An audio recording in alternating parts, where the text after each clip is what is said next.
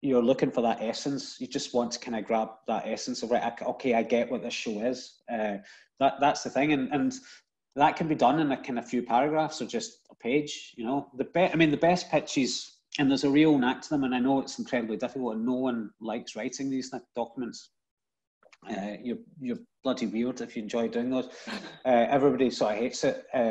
But the best ones explain what the idea is, who it's about, and also somehow capture a bit of the voice and the attitude of the comedy within that document.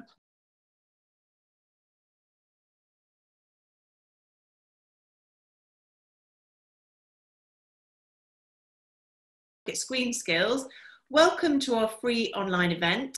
We're delighted you're all joining us today for this Lunch with a Commissioner session with Gregor Sharp, who's the commissioning editor for comedy at the BBC. And the chair of the session is Emily Allen, development producer, also at the BBC. So Emily, I'm going to hand over to you. Thank you. Gregor, hi. Hello, how are you? Hello, it's nice to see you. Not in the same place, but it's nice to see you. So Gregor is the longest serving member of the commissioning team, and he looks after shows including Famalam, This Country and Inside Number 9. We're going to do hopefully about 45 minutes of Q&A, and then there'll be 50 minutes at the end for questions. So everyone holds off for a bit. And hopefully we'll address some stuff along the way. So Gregor, should we start with a little bit about you? Sure. Cool. So, what do you want to know? What do we not want to know? So, how did you get into TV? Well, what was your starting point? I just applied for a job that was in the paper. So I had no sort of experience or connections or anything, but there was the ITV company in Glasgow where I was from, were looking for an entry-level person as a researcher on an arts magazine programme. So I got an interview for that, didn't get the job at all, but made enough of an impact in the interview that the person who was hiring got in touch with me after and said, look, if you want to come in and pick up some experience, then you could do that. So I was like sort of literally the very bottom rung, like not, I suppose the modern equivalent now would be like intern status, so it was unpaid, but sort of at least got the very kind of bottom rung of just seeing how TV production was made. It was sort of like literally just putting things in envelopes and all that and running about after people. But it was the sort of place, you know, where they made a lot of kind of regional hours of TV, and you could progress really quickly and get really hands-on really quickly. So it wasn't like a very, very hierarchical sort of place to work. So within like sort of 6 months, I was sort of properly researching on the show, and then within like a year after that, you were getting a chance to direct items and sound edit suites and you know, sound mixing suites and be out location filming. And so within like sort of, I don't know, 2 years or something, I was sort of producing and directing stuff. Yeah. And it was a way on my career. And it was because you just got hands-on so quickly. It was a great sort of learning ground, really. Yeah. And what kinds of shows were they? Was it comedy back then or not? Yeah, well, more like there was always a kind of lot of coverage of the Edinburgh Festival, but more in a kind of an arts coverage way. So we weren't sort of, wasn't like, you know, stuff that was scripted. Really, that wasn't really in the diet of those sorts of stations. You know, it was, I did some children's TV, some arts TV, some current affairs, like that. There's a lot of, I guess, again, it was the nature of the times. There was a lot of sort of magazine shows type thing. So you maybe directing something with a band one day, or then like a longer form, you know, 30-minute documentary and something the next day. So I mean, at that time I was really kind of keen to go into. I sort of thought I'm going to be like an important fly on the wall documentary maker, making important films about important subjects. That was really kind of where I wanted to go, and it was just sort of like, I guess, so it didn't really have a kind of big idea of kind of going into comedy. So it was very much like just a journey that sort of evolved, and like it gradually became more interested in that, got in touch with people. The people that were kind of really important to me and influential to me were all working in comedy, and then you know, it was that sort of like gradually started to really specialise in that, and then got some opportunities to work in comedy. And then there came a point where I wasn't really doing anything else other than just comedy stuff, and then it sort of felt, so there's sort of like two stages really. There's a sort of early stages where I was just kind of freelancing around TV production, trying to get whatever gigs I could, and then a sort of second part of my career where I specialised much more in comedy and then progressed that way. Yeah, that sounds familiar, doesn't it? I feel like no one starts with the dream job, do they? No, well, yeah. No, it's true. You know, it's true. I think probably. I could, like, it's pointless me kind of going on, what it was like in my day and what it's like now. But I guess there's probably more opportunities, I think, in a way that you can reach out to people in a way you maybe couldn't then, just because of the social media and all sorts of things. Like, I think then, like I was saying, it was literally like a job ad in a paper that I sort of like had to write off and apply and done all that sorts of thing. I think those sorts of opportunities very rarely exist now. I think it's really about opportunities you've got to kind of create for yourself. But yeah, you're right. It's like you're always going to have to go through those bottom rungs of the ladder, right? And I don't mean that in a sort of demeaning way. Just like it's a very complex world, TV production. There's a lot to kind of learn. Just about how things work technically and business wise and all those processes. So at some point, you kind of just the period where you get your head around all that. Yeah, and I think recognizing as well that you don't always know exactly which route you want to take. I think sometimes it feels like you have to swear by being, comedy obsessive since you were born. And actually, it's all right to, yeah. And what about this role then? So how did that happen? I'd been a sort of producer, director, writer, like in comedy, sort of development producer. So I'd done those sort of development roles and sort of made some of my own stuff as well. And then it was just again not something I'd been sort of seeking out, but the job of commission editor came up at the BBC. I hadn't really ever thought about going into that. I didn't really think I had much of a chance of getting it, but it was a sort of speculative thing. Came in to meet them. It was Cheryl Taylor was the controller of comedy at the time, and I made a kind of not rounds and rounds of formal interviewing, but a kind of fairly scary panel of people. But it was a lot. I mean, what was interesting to me was like it was very editorial focused. It was about talent. It was about shows. It was about what you're watching. About what things would you like to do? What do you think we should be doing? There's a little bit about the business end of things, but it was an editorial discussion, which anybody that's watches a lot of TV, interested in making TV, that's what we love, isn't it? You love sitting in the pub or a cafe, just shooting the breeze about shows and what you're passionate about. So, it was a good opportunity to do that. And I didn't really think I would kind of get anywhere, but got offered the job. And then there was a very, very steep learning curve of going straight into the commissioning team. And, within a kind of matter of days, sort of starting to take meetings. And so there's a lot of kind of like, I think it probably takes you a good 6 months really to really understand what's going on. It was quite a lot to take in. Yeah. And we're going to talk a little bit more about the commissioning process in a bit, but is there a moment that stands out for you sort of in your current role that you feel particularly proud of? I think proud of certain shows, I guess. I mean, you just prompted me to think about like those kind of very early days when I just joined the team. I remember like literally one of the shows. So the way our commission team works, there was like sort of four commission editors now, but each commission editor will look after a set number of shows, each made by whichever independent producer. So like the idea is that of all the indie producers that we deal with, they should be split roughly equally between the commission editors. So there's a regular point of contact, and it's not just like every new submission we get in from every company just has to start from scratch finding its home. So like so we sort of work with producers over time. So one of the shows I inherited when I took up the job was Episodes, which was made by Hat-Trick Productions, about a couple of writers in LA adapting their hit UK show in America, which starred Matt LeBlanc at the time, and it was a big show for the channel and all that. And literally that week I started, like I think the Tuesday night, I had to go to dinner with all the people from the co-producers of HBO and all the talent on the show, and sort of like the week before, I'd just been like sort of dossing around, literally not doing anything, and then sort of transported into like a dinner where all these eminent people are there. It was a kind of weird, like really kind of surreal, almost like a peek behind, how all that kind of worked. But yeah, I think there's, some of the shows you mentioned at the start there, This Country, I think is like just an incredible creative masterpiece. You know, I mean, and I can't claim any sort of real responsibility for doing anything creative on it, but it's just a real privilege to see those people make that show. It is such an amazing piece. And there's, I think the other sort of inspiring thing to me is like those shows that you've had a part in a little bit along the way, of like very important shows in the sort of comic tradition, like Not Going Out and Outnumbered and episodes, things like that, where you kind of got a chance to see, you know, amazing indie industry practitioners at the top of their game, the height of the powers, and see them quite, you know, up close.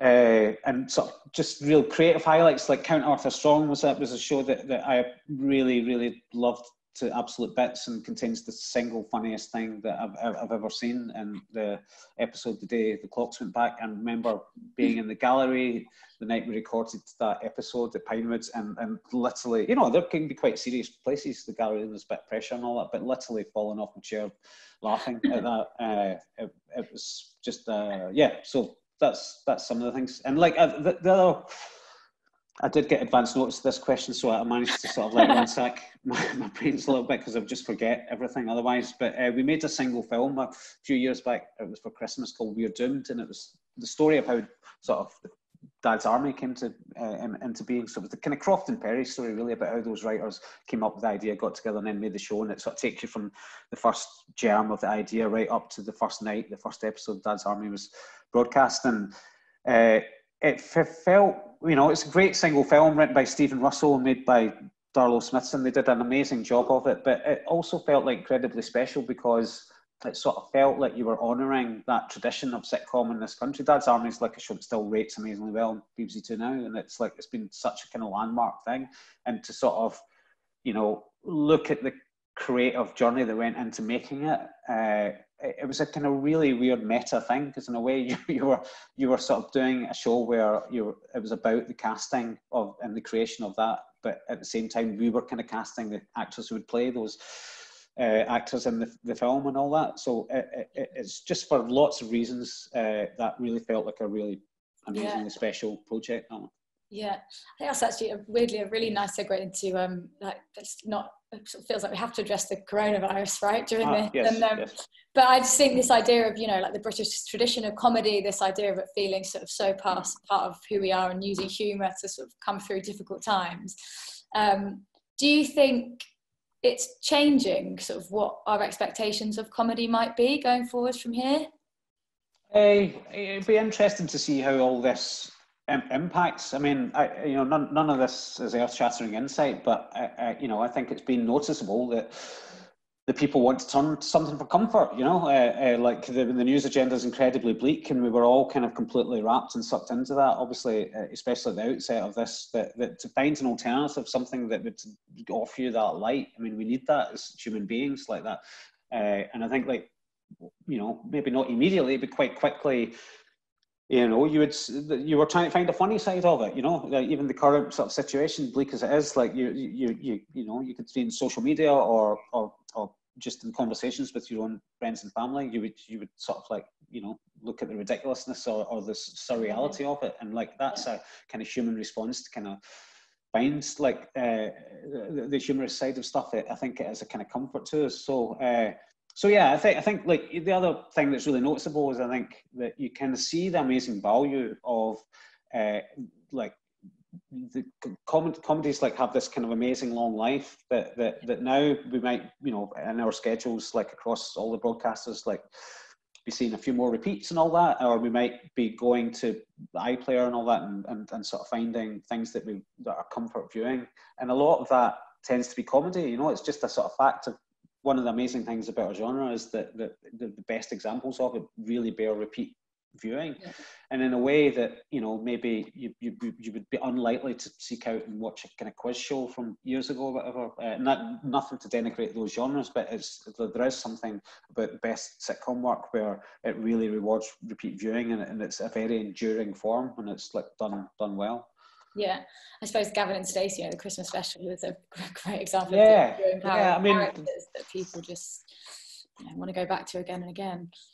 I think so, yeah. I mean, it was an incredible story, that, because it sort of bucked all industry trends, you would say, about like the ability of like one show in a linear schedule to attract like a mass audience like that. I mean, it was an incredible sort of phenomenon, really. And if you sort of pick into like, why did that happen, you're very quickly into what are really kind of enduring values about storytelling, about like the characters interrelationships, dynamics, recognizable worlds, like, warmth, but not, that's not a saccharine show.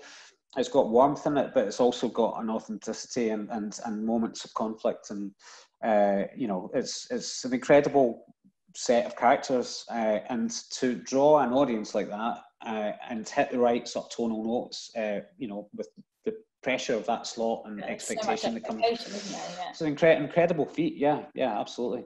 Yeah. And we've talked a little bit about the enduring power of comedy and how well it does on iPlayer. Do you think, thinking about people who might be listening here, like, do you think there's anything we'll take forward from it? So sort of, do you think the direction of travel of comedy in terms of the ideas that within our team we'd be looking for might change? I think there's obviously been a response that everyone's had to make in the industry because of the limitations of filming, right? Like, well, obviously for everyone, production went on pause.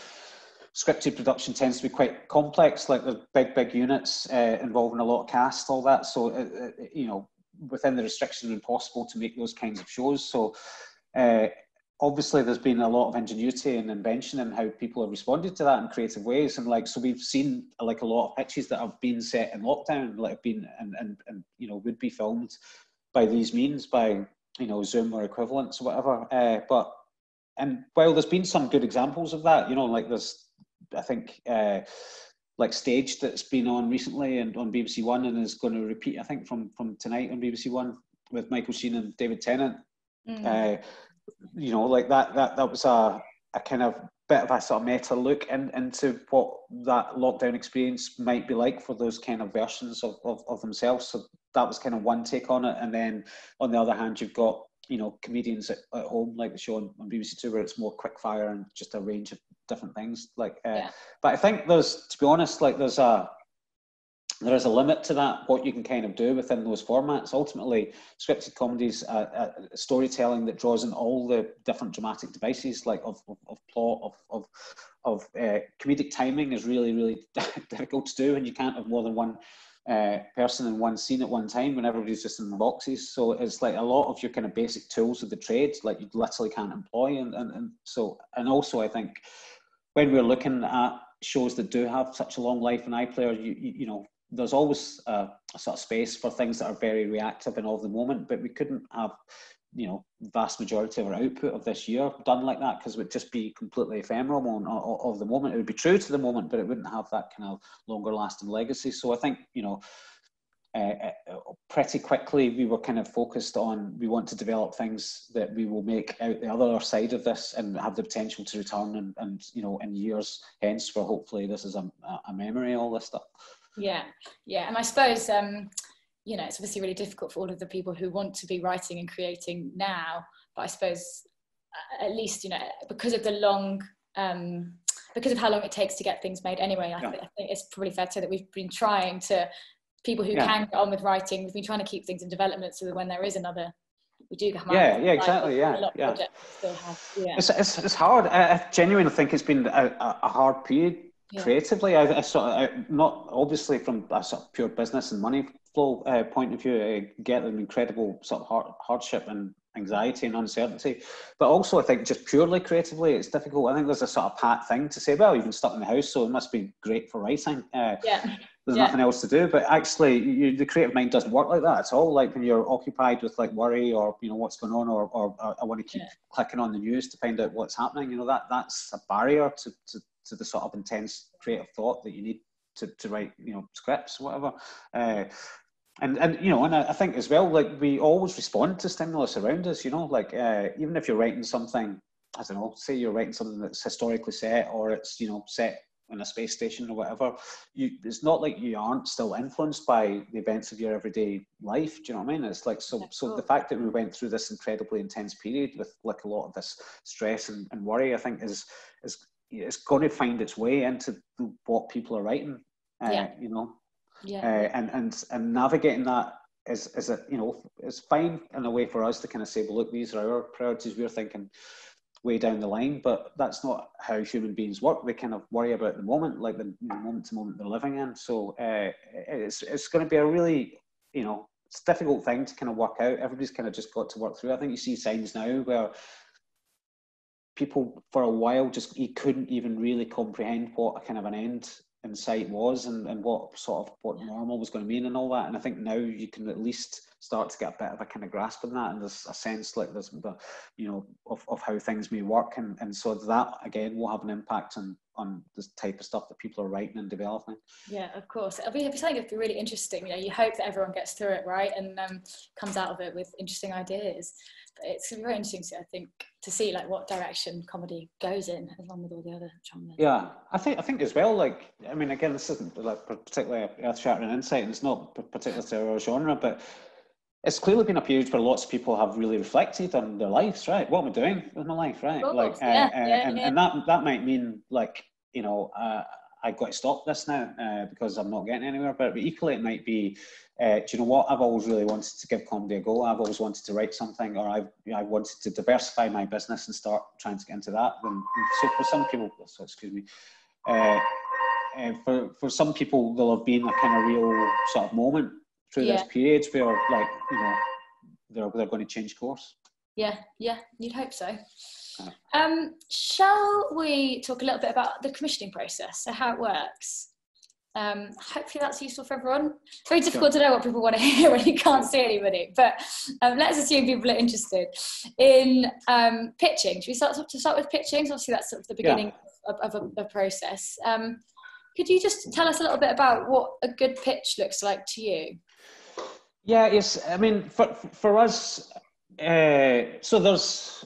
Oh, I'm going to end up wandering and waffling, so just try and keep me on a straight line. But I'd say there's a couple of different ways you could look at this. So there's pitches which are like producers coming in with a project, usually in the form of an hour-long meeting, where they'll and it's on them basically to the commissioner to kind of outline what the program idea they have is. Probably for us, what the talent involved, who are the talent involved. And then you'd have a sort of discussion where the commission editor, you'd interrogate the idea basically, right? And you'd sort of like probe around, like try and find what's funny about it. Where's the, you know, what's the longevity? Maybe at that early stage, even channel, destination, slot, that sort of thing, tone, where it might kind of go. So you know, it's not really incumbent on the producer to dot all that. That's really our business. But at that stage, you know, you're not just assessing whether something has got potential and is good or bad, like if you want to put it like that, but you're also kind of mentally kind of going, where are our gaps? What opportunities have we got coming up? Because, you know, you can't commission every show.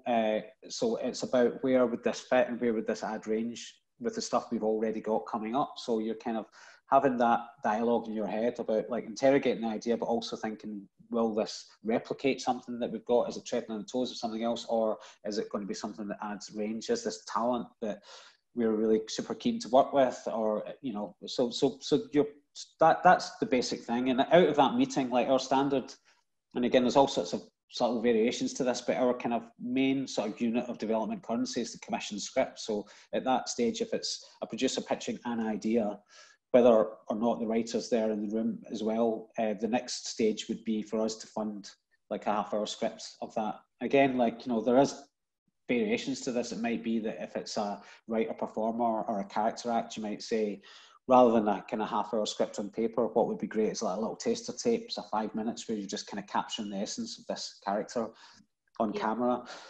So, or it might be like, okay, there's a script already, so it's been sort of like pitched as a spec script, so we're not sort of having to fund that development stage, but we might fund a rewrite or some future storylines, and then or quickly progress to like a table read where we would fund the producer to then sort of cast it and pull actors together to sort of perform that at a table read, where we would sort of better assess like the scripts, because it's not just on the page by that point. You're kind of, you know, it's on its feet and living and breathing. So there's that sort of formal, you know, book a meeting, come in and pitch a project like that. But, you know, we are a very talent-led genre, you know, and like, so equally, Edinburgh Festival or you know, any gigs through the year that any member of the commissioning team are attending, you're always kind of open to something special and good, like coming across your path. And like somebody, you know, if you see a show that you think's terrific, then you kind of want to know who the writers are, or you see a stand-up hour that you think's terrific, you kind of maybe want to know whether they've got any narrative ideas. And so that might not be kind of formal pitching, it might not be somebody grabbing you and say, here's this idea, but like it's the start of a conversation that might kind of lead to developing a show. So, you know, we're really kind of open more and more to all those different ways of a starting point. And that's what, you know, you're always, the basic building block is producer with talent, with kind of concept, idea, and it's those three things there. Yeah. And if they all kind of chime and you've got something exciting, then you're kind of, then it's a case of, right, okay, how do we get to the next stage of whatever this might be? Yeah, and I think, you know, your point about range and sort of not just recruiting new talent from all the same places, and this idea of finding talent online, like going to shows, like being really important for having ideas that speak to all different parts of the audience, I think feels really important. And I think your slate reflects that. If you look at the shows that you look after, they all feel very specific to. No one person can be, you know, it's so splintered and huge, like the sector that we kind of work in. Everybody from like people, you know, making TikToks or just like having a funny sort of Twitter account or whatever, you know, right across live work to, you know, people, the short film circuit, all those, and the live circuit. So, you know, no one person can be across all that, like emerging talent, you know. So we, you know, we're in a dialogue. That's what we kind of want to be in with our the producers that we work with. We're kind of going like, who, you know, who have you seen who's come across your path that you find exciting? And you know, I think there's I genuinely mean this. I think there's a you know, a perception that commissioning's, well, it is about saying no to a lot of things, right? Because like you can't commission everything, right? There isn't the money or the space and the schedules to do that. So of course, like it's a truism that, you know, 90% of development work ends in failure. If you judge success or failure by, you know, do you get commissioned or not? But it's not the case that we are sort of coming at everything from the starting point of going, I want to pick a hole in this and find a reason to say no. It's the reverse of that. Every new thing, every new act you see, every new script you read, you're coming at it with the utter optimism, you know, of going, this might be an amazing thing. I'd love to find an amazing new thing. I mean, that's you know, what should always be inspiring you and firing you is the possibility of finding something amazing, you know. So literally every script I kind of start reading and I'll read to the end is like, maybe this would be amazing. Yeah, that's the most exciting thing for me, is you get an email from someone saying, look, I really believe in this idea, will you have a look? Like, that to me is a really exciting moment. When I think as well for new talent, I mean, I think, you know, I know we've got on the call today, there'll be a lot of like producers and people that work in indies and stuff already, but for talent specifically, I think, you know, it can be really hard to break into the industry, isn't it? You know, like, and you'll see like a lot of indies or talent agents will say we don't accept unsolicited material, that sort of thing. So how, you know, like there's that perennial question of like, how do you break in, how do you make your opportunities if that's like, if the walls, if there's a high wall or the doors are slightly closed to you. And I always sort of think there's the powerful thing you've got on your side is that, you know, can people afford not to look at something that might be an amazing new thing? You know, you don't want to be the person that, you know, didn't turn down the Beatles type thing, you know. It's like you know, so that you've got on your side, if somebody passionate with you know, who's convincing and passionate and is an exciting producer, if they're coming at you with going like, you know, this idea, this person or these people that I'm working with, they are great, you know, let me tell you more about them, then of course you're not gonna you know, shut your eyes and ears to that. Yeah, I think that's Daisy May Cooper, wasn't it? I think she said, people are desperate for good ideas. And it's true. I sort of think there's this perception that it's a really closed door, and it's, I hope we're doing quite a lot of work to change that, to make it feel like it's more open for everyone. I mean, it's not to say that it's easy, you know. No. It's like there's obviously, like, to get a show all the way, you know, and make it a success is an incredibly hard thing, and it's like a rare journey. But you know, but yeah, like I think you've got to kind of look at it that there, you do still have some things on your side, and like having a great project or a great talent is the ultimate thing that will get through any door. Totally. Just to try and make it sort of tangibly helpful for people, if you were to sort of summarise what would you say are the sort of 3 most important elements of a good pitch? I mean, for me personally, I'm not really kind of that bothered about really, you know, polished singing documents, you know, like that are like all put together with pictures and amazing. I mean, it's nice to get those, you know, and like they obviously kind of show a lot of commitment and diligence and thought and creativity, but really you're looking for that essence. You just want to kind of grab that essence of, right, okay, I get what this show is.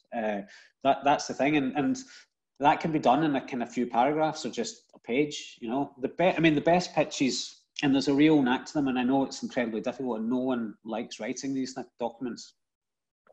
You're bloody weird if you enjoy doing those. Everybody sort of hates it, but the best ones explain what the idea is, who it's about, and also somehow capture a bit of the voice and the attitude of the comedy within that document. And I don't mean by that, here's, you know, an extract with some jokes in it. I just mean, like, even in the kind of writing of it, they've kind of managed to kind of just capture the take. So there's a sort of, you know, synergy between, like, these are the facts, what it's about, who it's about, but also in the kind of voice of it, you kind of get a feel for what the comic angle, where they're coming from comedically. There's a couple, we've got a show with in the works with Rose Matafeo, and she pitched, or we had a meeting with Rose, and she then followed up with a pitch for an idea. And it so beautifully did all those things. It was completely in her voice as a performer. I'd seen her, you know, a couple of our shows and kind of knew where she was coming from as a performer. And the idea was really kind of clear, but also it was completely infused with her sort of unique voice as a writer-performer. And so the concept was really clear. Her as a talent was like really kind of clear part of the package, and the way they'd done the treatment was like you could really see where the kind of comedy was going to come from as well. And like that we greenlit that to scripts right away. The day, I mean, that's not everything that happens this way, I have to say, but like literally the day the script landed, I was so excited to read it. I read it that day, and we commissioned a table read like literally like the following day, you know. So it's just, as I say, not every project will do that journey, but I think that's the thing about it, you know. I think there's other you know sides of this which are, it slightly depends on your writing talent. Mm-hmm. If you're pitching to a commissioning team and it's a new writer, then having a page explaining the idea isn't really quite enough to go on, you know, because you can sort of read a page and go, well, okay, this is a plausible idea, but you know, it could be good, or, you know, how will we know? So if it's somebody that's kind of new, I think you do have to be prepared to either supply some samples of writing or to do some script samples or something that would, you know, be indicative of like, this is what the voice and the talent of this writer is, something that represents that. And like, I know that's a kind of vexed question, that whole thing about speculative work, but you know, you're ultimately it's buyer seller type thing. You know, as a seller, you've got to kind of at times kind of show this is what it is that we are selling, you know, and it's fair to say, I think it doesn't have to be, you know, like I think sometimes ideas that I've seen, you know, people will send you 6 fully crafted episodes, a series outline, and actually you don't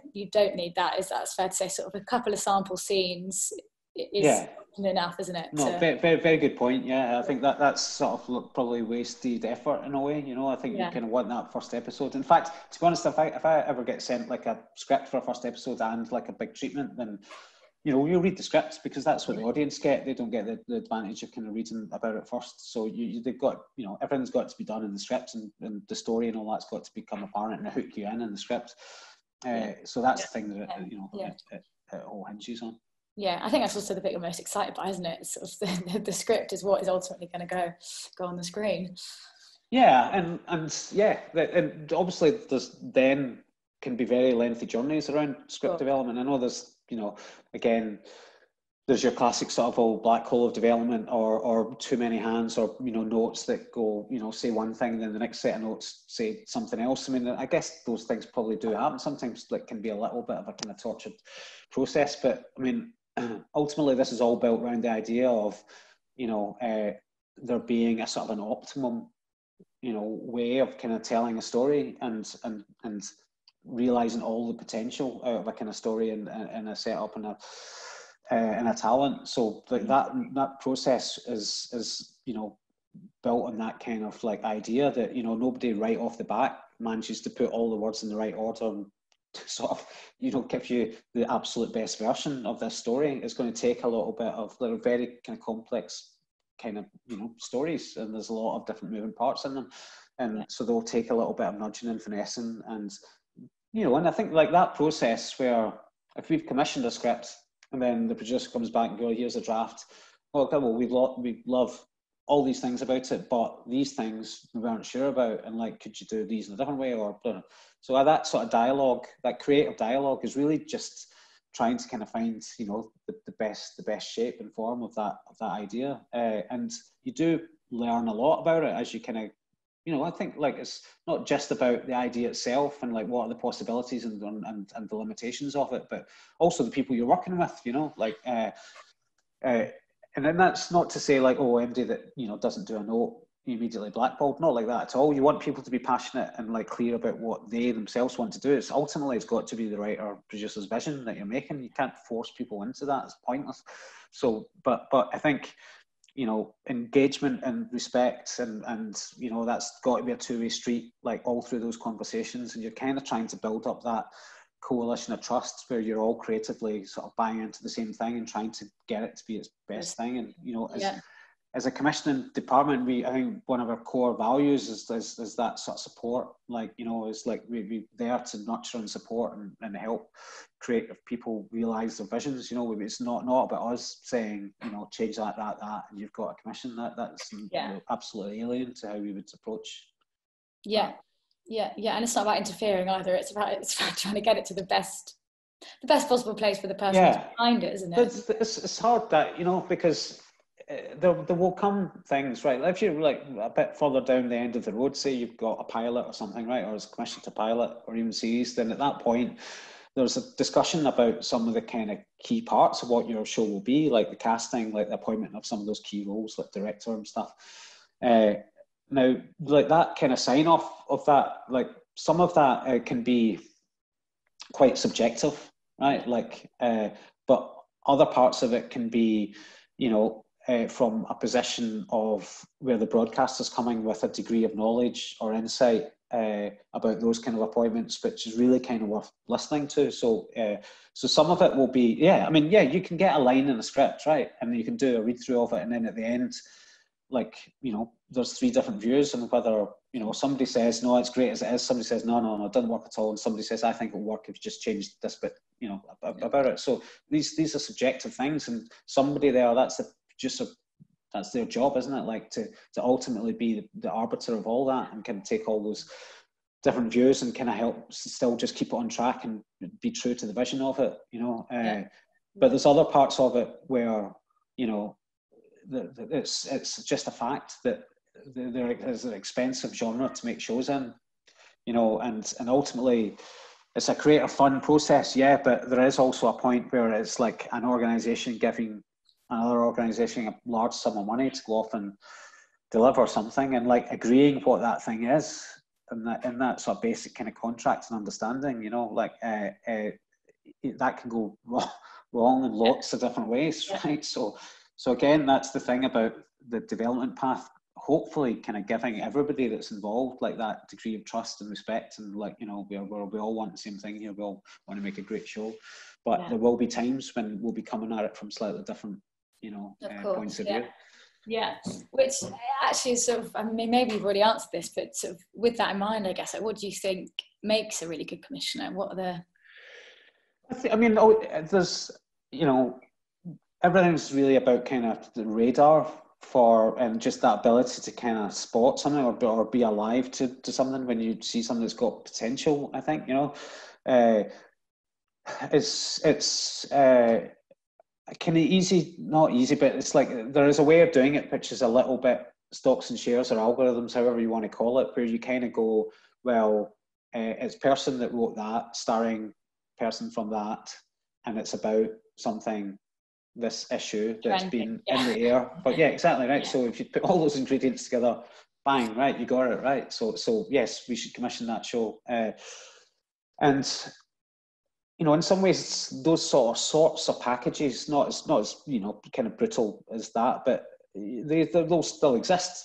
Things like that, you know, like, and we are in just driven, like the whole industry always has been, like a little bit of a stocks and shares game. Like if you're, as an actor, if you're in a show that's a massive hit, then you'll find lots of opportunities coming off the back. Not because you were doing your work any different in that show than your previous job, but just because that job, you know, that show's been a hit. So like it's the alchemy of that, it's the glow around it, it's a halo, it's like everybody involved in that, then, you know, it spreads outwards. But you've got to be able to kind of be, you know, like the ability to judge slightly outside of all that, and just have that sense of when something's exciting and got possibilities, and it's a real, you know, well, in saying that it's a difficult art, and it's not to say I have mastered this. I think it's like make terrible mistakes, and you've got to ultimately just go on your gut. Not I say that not, and you know, going things on my personal taste like that. That's largely something you've just got to put to one side, because we're thinking on behalf of our audience, and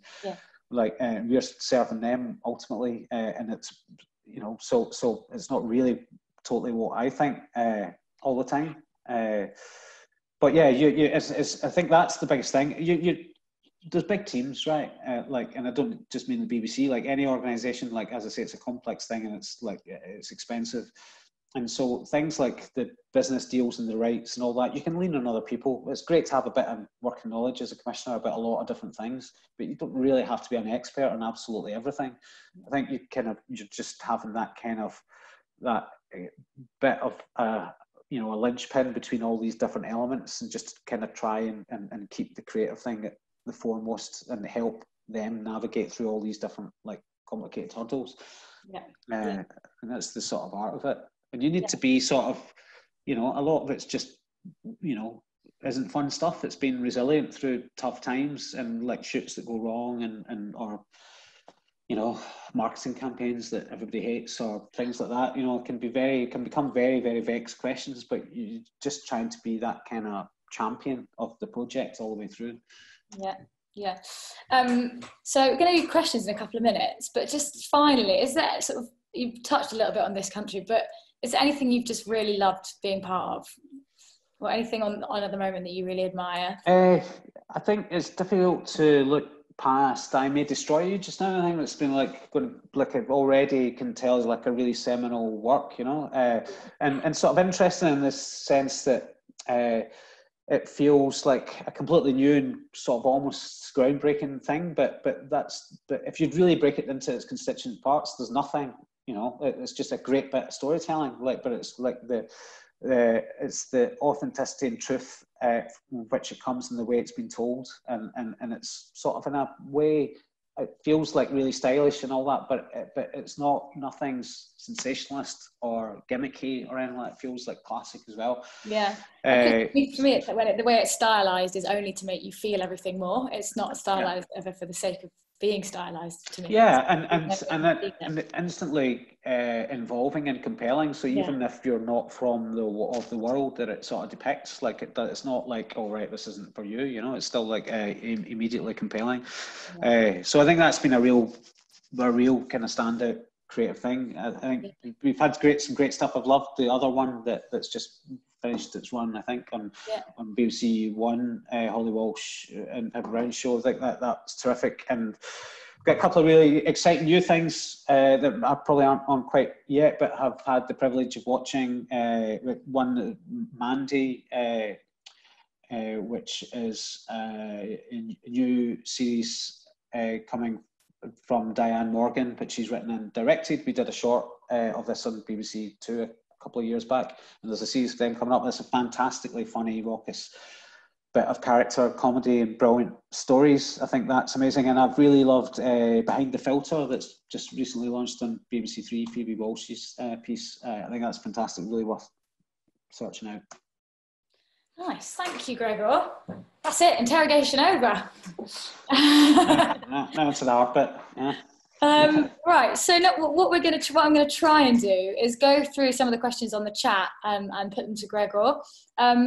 Yeah, feel free to add anything now, and I'm going to try and pick the questions that feel sort of most relevant to the most people here, if that's all right. So let's start with this. So someone here has asked, is there anything that Gregor regrets commissioning, and why? Well, I mean, obviously, not every show you ever commission is going to be a success, and like there's certainly ones that you know haven't performed that well, or I mean, sort of less worried about critical pannings and all that. I mean, like that's comedy is weird as a genre. It elicits incredibly strong responses, you know, and like that in the audience, but true the critics especially, and especially in the mainstream. There's a very kind of sneering attitude towards especially mainstream comedy, and it's quite unforgiving. So especially if you're launching something like in the glare of like kind of BBC One, and there's something about the way shows that are launched, which is effectively saying, we think this is brilliant, because you're kind of going, you know, there's a publicity campaign, people are, I don't know, the cast are doing the chat show circuit, and so, you know, there's trails all over the place and all that. So like, if you can sort of hit that with an audience that's just watching it with their sort of arms folded, going, right, come on then, make me laugh, added to a kind of slightly sneery, like, you know, sort of press that are sort of view like mainstream comedy as like a bit of a shitty form, like, and will only like very kind of like certain things. That can be a real perfect storm, and you know, I'm being careful not to name specific shows because it's a bit unfair, but like certainly I think that's been the most disappointing times. Have been like the things that have been kind of big mainstream things, but everybody giving their best, and like and there having been a very kind of, you know, strong creative idea in there, and it wouldn't have gone the distance without that. Yeah. But and it's not, I mean, you can't say, right, I'm blaming the failure of some shows on the hostile press reaction or whatever by the, you know, the comedy press. That's would be, you know, silly to, you know, they've not worked because they've not managed to entertain like a big enough audience, right? That's what shows stand or fall on. You know, the audience, judge and jury in our business, like, and they will decide whether. It's also fair to say that you get the least ideas, don't you, for mainstream comedy? Yeah, I think that's maybe a thing why you end up like, you know, more disappointed or harder hit on those shows, because like you sort of really, it feels like the writers and actors and producers have sort of stuck their neck out in a way. It's the strangest thing. That, like the platforms with the access to the widest audience are sort of the most derided, like, and our landscape's quite odd, and it sort of means there's a bit of creative fear where some people won't sort of think, well, no, that's not really for me, it's a bit too unforgiving, and the other unfortunate thing is that people second guess creatively what might work there, so we kind of get a lot of pitches that feel a little bit lame or denuded or just don't have that kind of spark or bite, because I think because people are kind of going, well, BBC One, you know, that will never work for BBC One, well, that'll be too strong for BBC One, and people are already self-censoring, inhibiting themselves creatively. And so, for me, that's why Ghost is such an exciting proposition for One, isn't it? It sort of shows that you can be mainstream and feel quite risky. It looks so easy, right? See something that does it so beautifully, but you know, if you sort of think about that, I know they were a very established, you know, an unusual talent performing unit, but that as a one-line pitch isn't the most sort of promising. I think you could pick all sorts of worries and reservations about it, but like it's, as you say, it's been an amazing show. Yeah. Thank you. Right, let's pick another one out of here. I'm not going to be able to do all of these, just to let everyone know, and I'm not. Is there anything that, any sort of territories, any pitches that feel a bit overdone that you might not be interested in? Well, like I say, at the minute, just purely at the minute, like the sort of like lockdown landscape, I don't think it's something we want to do. The standard answer to this is always used to be like, oh, flat share comedy, that's been done to death and that. But I think really as a sort of form, we've kind of almost like just ended up going past that anyway. You know, it's like the idea of like, we're just sort of shoving 4 people in the room and they'll say funny things, you know, like that's the whole sort of form has kind of moved on from that. And so we're into like, you know, what is the story here and how does it evolve? And more than that, I think it's like, you can't really do anything without characters that have genuine psychological depth. Now you can do stuff that's quite broad comedically, or like has physical stuff and all that sort of thing, or you can do stuff that's like much, you know, sails much closer to drama, where there's challenging emotional things, or like quite serious stuff, and the stories will happen to those characters. But you know, in either form, you still need that real characters with like, you know, incredible psychological depth.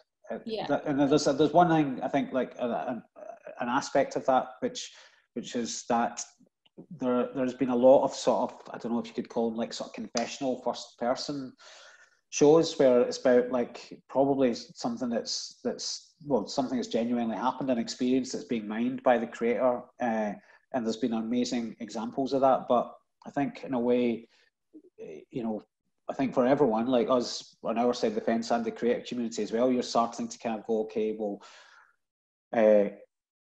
you're also looking for what is the universality of this, and like and those kind of shows still need to be inventive in form, and it's, you know, it's not just enough to be like a personal testimony. It's got to have like a comedic angle as well. And I think you know, we very much think in terms of returning series. You know, like we do the odd thing, like the odd one-off, especially around Christmas and that, and we might do some 60-minute things, or you know, like short series. But really everything that we're trying to find in the short form, where we're commissioned, say, 15-minute singles and stuff, or the kind of shorter pilots that we'll do at BBC Three, really everything is still through the kind of lens of, could this be a returning show? Is there a sufficient, you know, fuel in this tank? That I've loved about being in the team is that, you know, everything's commissioned with intent. Everyone believes in, you know, even when you're commissioning a taster or just a short, you know, 10-minute script or a threesome, everything's commissioned because it's really believed in, and there's a genuine belief there's an onward journey that could come after it, even if the initial commission is quite small. I think that understanding that everything, you know, is being commissioned for a reason, people really believe it, want it to go somewhere, is really important, and I really admire. Everything, exactly. Something that's sort of something that's rich in possibility. That should be like a kind of core thing, like a core quality of anything we commission, that it's got that. And that makes everything exciting as well, doesn't it? It's sort of, right, I'm digressing. Okay, there's quite a few questions here about producers, about sort of the role of the producer, and how sort of what would you say are the key skills, I suppose, about of being a comedy producer? And that's a question that Marcus has asked, and a couple of other people have mentioned as well. Yeah, well, I mean, it's a classic question, isn't it? What does the producer do? And like, you know, when you get besides your auntie at Christmas dinner, it becomes a really difficult thing to sort of explain. But I think like the biggest thing really is your talent radar, and also your ability to interact with talent. And that's, you know, that can be just like being a stand-up show on a Tuesday night and being the person that kind of spots somebody with a bit of talent, and then being able to, you know, have the front and the charm to be able to kind of then go and follow that up. But you have to be dealing with talent and nurturing talent from that very, very nascent stage, you know, like it takes a lot of different qualities. You know, you've got to be very empathetic, but you've got to be brilliantly nurturing creatively, because it is a long journey, you know. And starting from the point of view of like nothing, when you've got a blank sheet of paper, but you've got somebody that, you know, you're excited by creatively, you're going, well, okay, have you got any ideas? And then you being that first sort of, you know, that first, you know, shoulder or first eye on something, like to give that kind of feedback, and then do that steering to progress it from that just you know, like one idea in somebody's head to progress to multiple series is an incredible sort of journey to have to go on, and it takes all sorts of different human skills all the way along.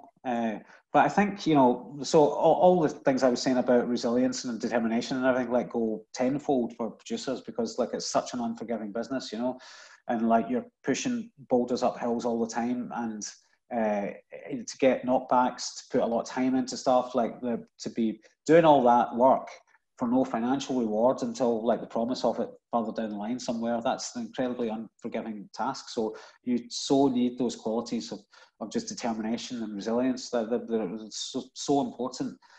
And you got to bear all that quite lightly, you know, because like there's a horrible thing of in this industry where nobody really wants to hear your difficulties, you know. So when you kind of go and you're pitching to a broadcaster, or you're a networking drinks thing at the BFI, or I don't know, whatever it is, or at the end of a festival, you kind of got to be that excited, passionate person, like that people just actively want to be around and do business with.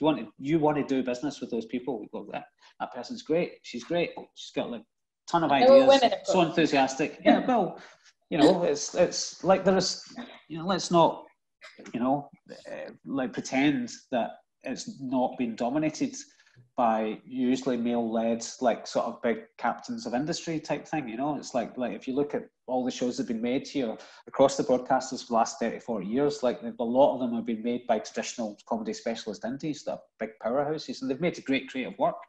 Yeah. But, you know, we as a commission team definitely want to be open to like all sorts of new voices, and that goes for the producers as much as it goes for the talent. You know? Yeah, it's probably not time to talk about it here, but, you know, we're trying to put things in place, aren't we? Like the Small Indies Fund, the very recent announcement about committing 100 million to diverse voices, like which we, you know, it's probably not space to talk about it. If you go onto the website, there's a lot of different schemes and initiatives which exist to try and help create.